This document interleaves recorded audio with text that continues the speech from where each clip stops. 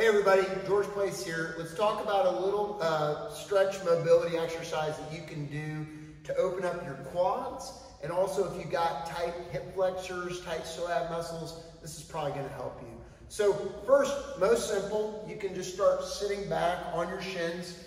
Of course, I'm pointing my toes here. I'm gonna get a nice stretch on the front of my shins, my tibialis anteriors. And you can start to lift those knees up, get a little stretch. If you can go back, you're going to feel even more of a quadricep stretch here. I really recommend you build up some heat, warm up before you do this so that the muscles can elongate a little bit easier.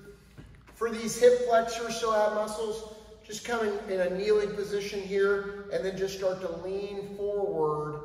And then if you really want to get a lot out of this one, you can put the other hand down, flex your leg and reach back and pull this foot to your butt. This is an amazing quad stretch, really gets deep here.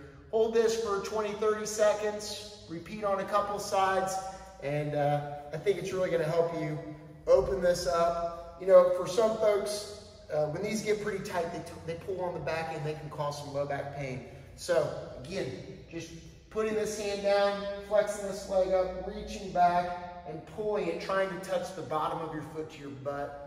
And let me know if that helps you at all. Let's show you from the side here. So here we are in this kneeling position. I'm leaning forward. Flex this guy. I'm going to put this hand down, flex this up, and just pull this in. Oh, yeah. All right. Let me know if this helps. I do private training as well. If you want any joint mobility assistance, I'm happy to help you. Just reach out to me.